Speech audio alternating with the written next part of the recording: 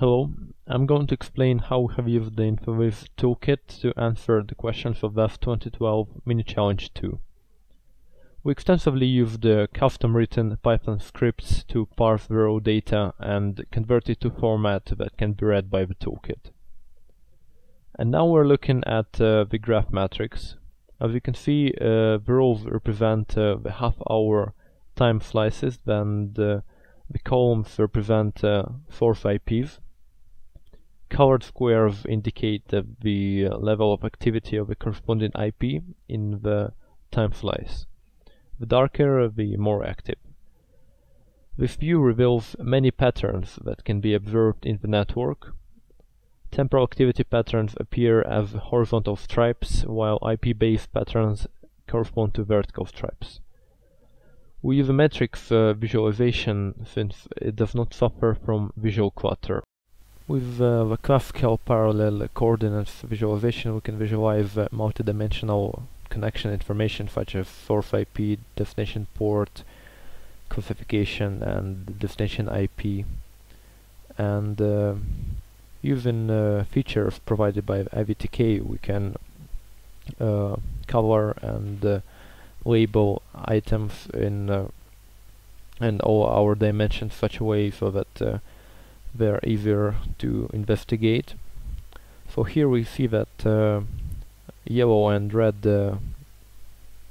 destination ports are mainly used. So using the filter, we can see that these ones are 139 and 445.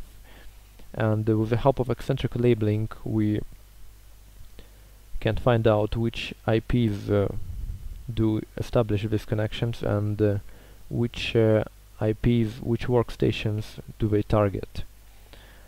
This allows us to further investigate this type of connections. Regular time series display spline curves, each standing for a unique combination of source IP, destination IP, and destination port across time. It also allows us to filter data on any of these three dimensions and look for trends and patterns. Here we are looking at the aggregate time series which we developed for the challenge. Each curve represents one source IP, and the magic lens allows the user to drill down the data and see which IPs have been connected by the selected IP and on which ports and how many times during the given half-hour time slice. IVTK provides good capabilities for filtering, so here we apply filters on the data and can focus on IPs that are of our interest. We have also introduced the ability to rescale the data in order to investigate it easily, even when it is very small relative to the overall data set.